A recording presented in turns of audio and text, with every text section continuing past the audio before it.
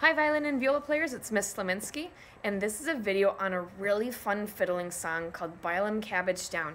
It is a folk song, so that means there are a lot of variations of this song that are out there in the world, and sometimes the title is even a little different. So you might see Bile, Cabbage Down, like on this sheet. Other versions might say Boil 'em Cabbage Down. But they all have the same idea that we are playing a fast fiddling song, and we'll be playing it 2 times, and there are actually 3 different variations that you could do. I'm going to teach you each of those parts. The easy part, which is all on your open A string, the intermediate part, which will use the same rhythm, but it's going to use fingers on the D string, and the advanced part, which actually puts those 2 together.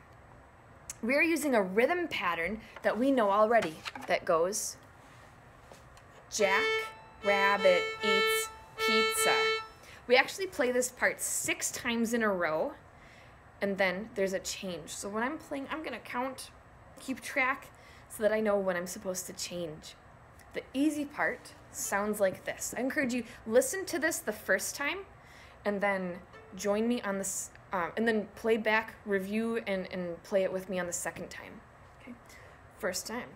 1, 2, ready, go.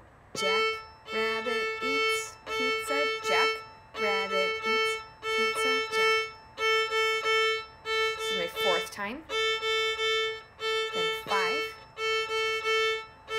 6,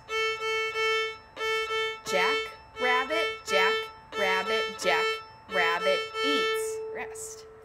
So this song started off with 6 times that I'm doing Jack Rabbit eats pizza, and then on the second line it does change to go Jack Rabbit, Jack Rabbit, Jack Rabbit eats.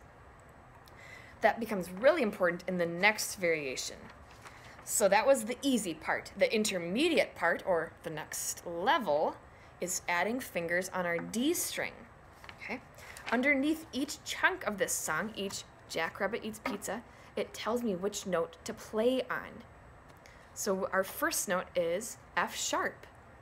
So it'll be like F sharp, rabbit eats pizza, G, rabbit eats pizza, and changing for each of these chunks. At the very end, we have a really important part where it just goes Jack, rabbit, Jack, rabbit, Jack, rabbit eats.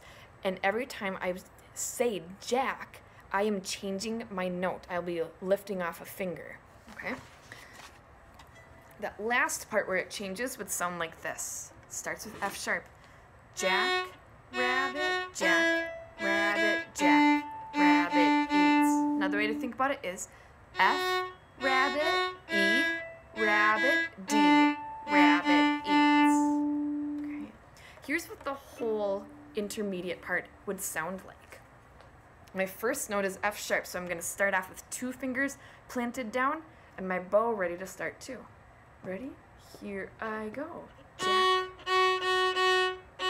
G, F sharp,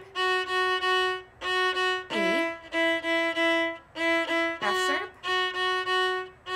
G, F sharp, E, D. Cool. For this song, really helpful to practice that last part. F,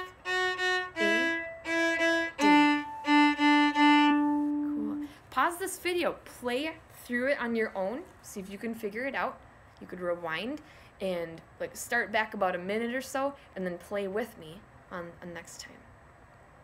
The advanced part is really interesting, and what I'm going to do is actually play the intermediate part 1 more time and then the advanced part, and I'm going to do these both fiddling fast. See if you can see if you can tell what I'm changing for the advanced part.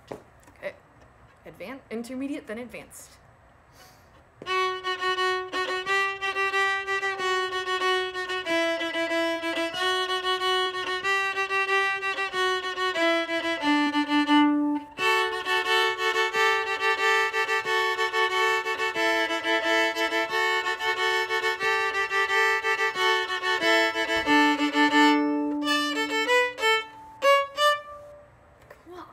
So you you just heard the intermediate and advanced parts. Wow, wasn't that third version, the advanced part, really interesting? I was actually balancing my bow on my A and D strings at the same time. You can try out that sound just by start on your A, tip to D, and have both of those strings ring out. Okay, and then playing that part slow motion, I would start with my 2 fingers down on D string, so I can make F sharp, and make A at the same time. Here's the advanced part a little bit slower.